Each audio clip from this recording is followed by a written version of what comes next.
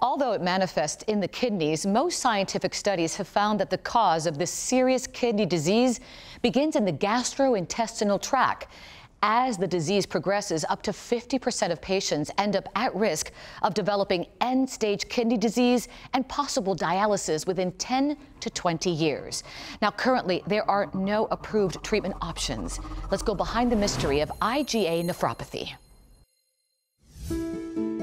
I live in Westbury, New York. I love to play golf, love all sports. I met my wife 22 years ago. We've been married, it'll be 20 years in February.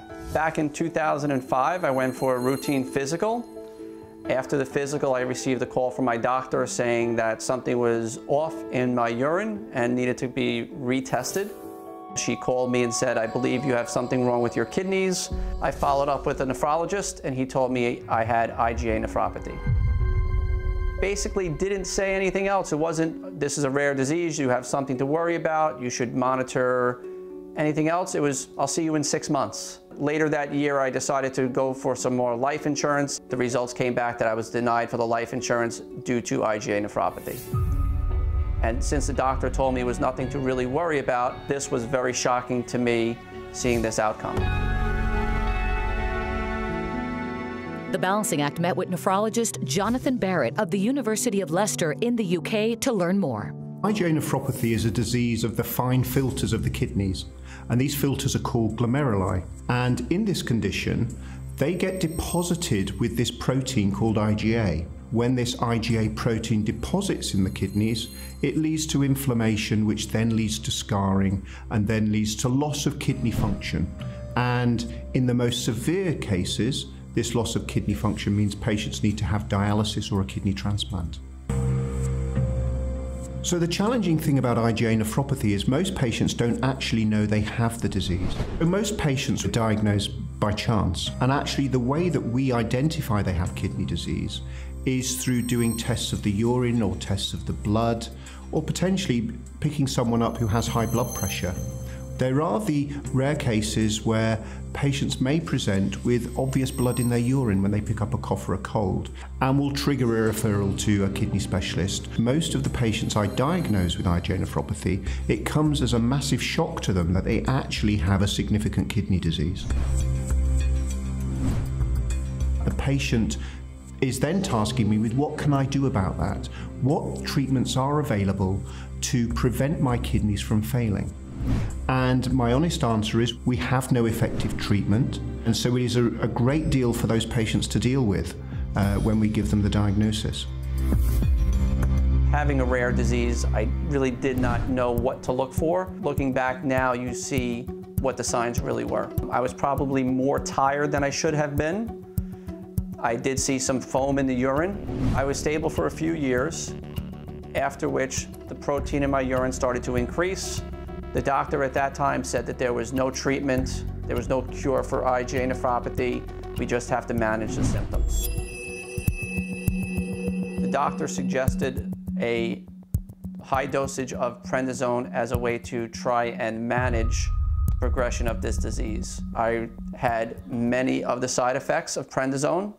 The weight gain, the irritability, the insomnia played a major factor in my life as far as not having the energy to go out on weekends or evenings with my wife or friends.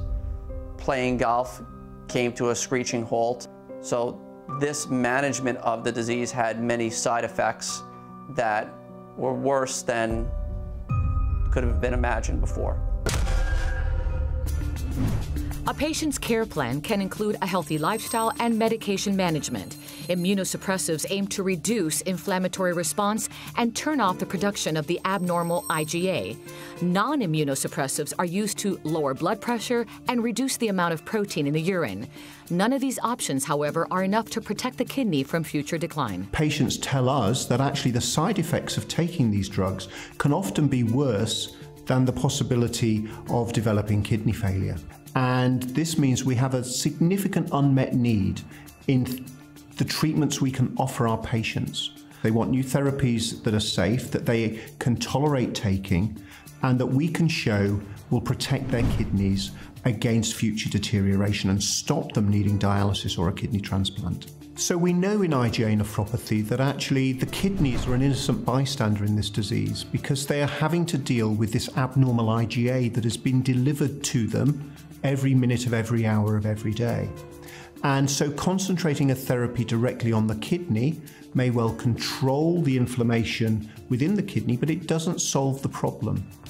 And therefore, if we hope to cure this disease, we need to target therapies at the very beginning of this disease, which is the production of this abnormal IgA. IgA is an antibody whose main function is to line the surfaces of the mucosal membrane, where the body's surfaces are exposed and come into contact with viruses and bacteria. IgA is secreted to stop bacteria from entering the body.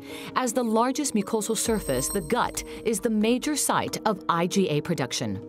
Now, in IgA nephropathy, what we found is that the IgA that gets stuck in the fine filters originates from Peyer's patches, which are very organized parts of the immune system that are situated within the small intestine, called the ileum.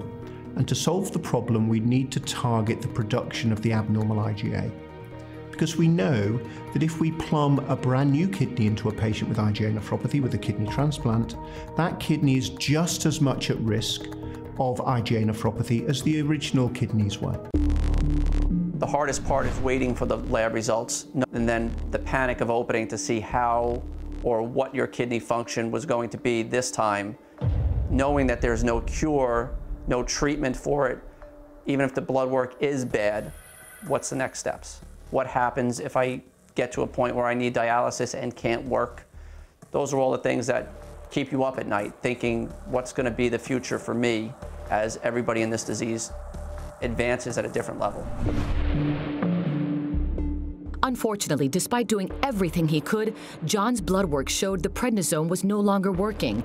He was referred to an IgA specialist who started him on a different management plan, and while it worked short-term, it did not last. The IgA specialist gave me two options. One was to go back on prednisone or to join a clinical trial for patients with IgA. In looking at the clinical trials that were available, I decided to go with the clinical trial that was best for me. My results from my last blood work while on the clinical trial, my GFR has been stable, my protein has decreased dramatically.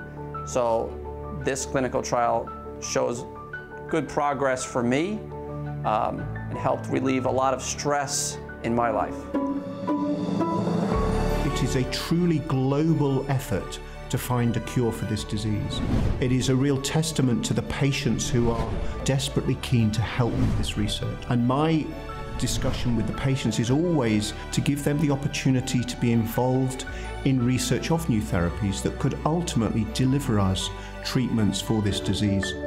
I was asked to sit on the board of directors for the IgA Foundation of America. I got asked to sit on a panel to speak to the FDA regarding research, the trials that were going on in order to help bring those to market sooner. In leaving that panel that day, very emotional, listening to some of the people who have terrible lives, and you could not imagine how lucky you felt leaving there.